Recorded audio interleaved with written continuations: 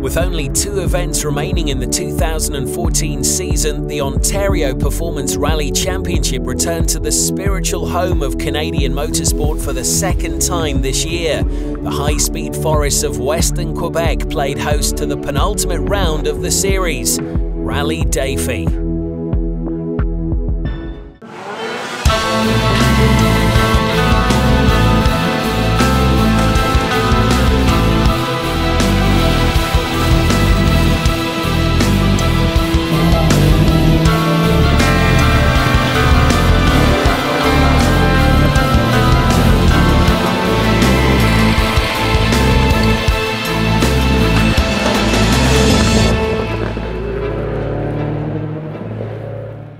Rallye Défi is presented by Old School Motorsports.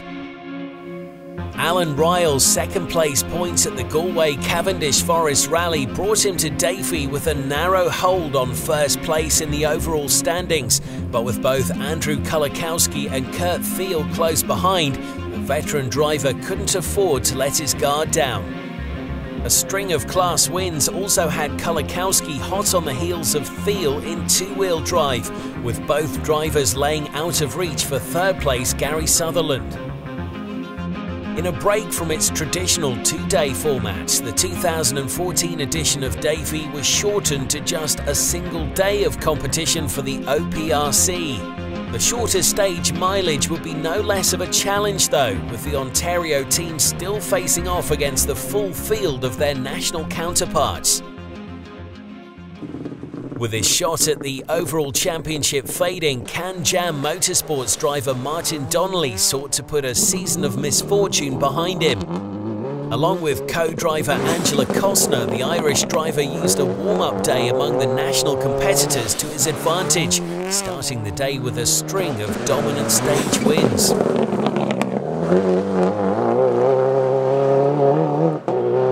Also benefiting from the extra day of stages, Martin Walter and Ferdinand Trottmannsdorf were able to start the regional portion of the rally, having regained their usual rhythm after nearly 7 months away from the competition.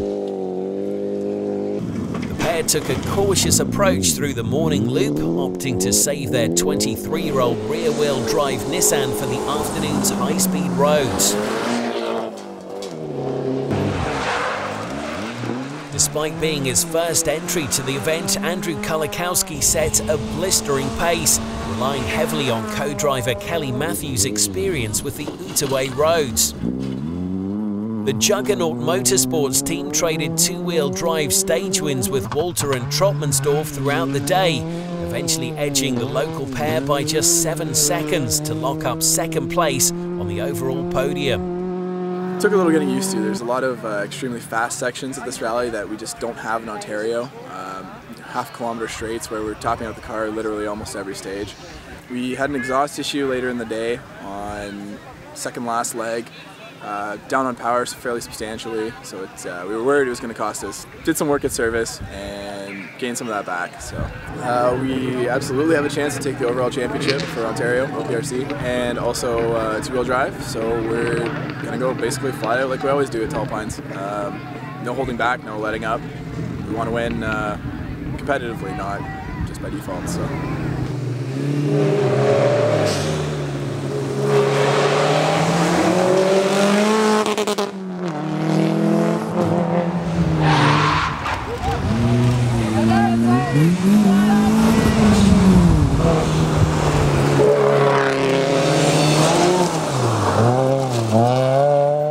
Desperate to maintain his lead in the 2-wheel drive standings, Kurt Thiel found himself plagued with alternator issues throughout the day, leaving him barely able to complete the transits between stages. A hasty replacement at the midday service break would allow him and co-driver Russell Norton to crawl to the finish. The penalties incurred throughout the day would see them finish a distant 4th in the class standings.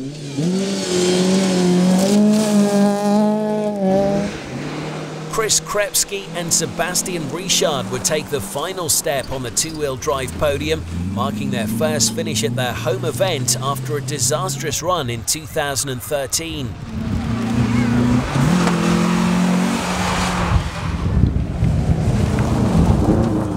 Also looking to hold on to their championship lead, Alan Ryle and Bruce Leonard kept a steady pace to keep themselves in a point-scoring position. The pair would find themselves in reach of the podium towards the end, but clutch issues forced them to settle just shy in fourth, while still locking up the 2014 production class title.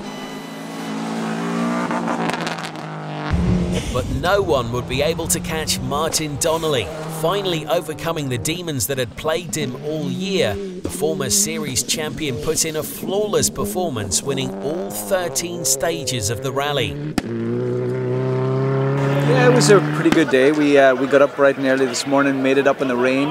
We're a little nervous and concerned about how much rain was falling and what the condition of the stages were going to be like. But you know what, it was like when we went to Black Bear this year, it woke up with the same thing with a torrential downpour, and we had our best rally ever until we had a small issue during the day. But all in all, good day, good morning, good notes. We really worked hard on our notes this weekend, but really we concentrated hard on having factors to sort of join everything together. So it was easier for Angela to read the notes and easier for me to interpret them as well. And again, good job with Can Jam. We had the right choice of tyres when we needed them, and the car prepped the way I wanted it. So the only thing I needed today was 4 tie straps on the front bumper. So all in all, it was a good day for us. You know, we've had a tough year. Small things, you know what I mean. Me hitting a gate at Shannonville probably a first, and then hitting a tree at Galway, and a little timing error that we had at Black Bear. Yeah, it was a tough year for us. We needed a sort of a win to get back into contention again, and again to build our confidence. So today was definitely a good event for us as far as that goes. The win keeps Donnelly's championship hopes alive, while Alan Ryle's 4th place points are enough to keep him just a single point ahead of Kulikowski in 2nd. Andrew Kulikowski's win in 2-wheel drive allows him to overtake Kurt Thiel for the first time this season. 2nd place points are enough for Martin Walter to move into 3rd overall, though still well behind the leaders. After nearly a 3-month break, the championship returns for its finale in late November at the Rally of the Tall Pines. With notoriously unpredictable weather and no shortage of challengers looking to play spoiler, the event provides the ultimate final test for the 2014 season.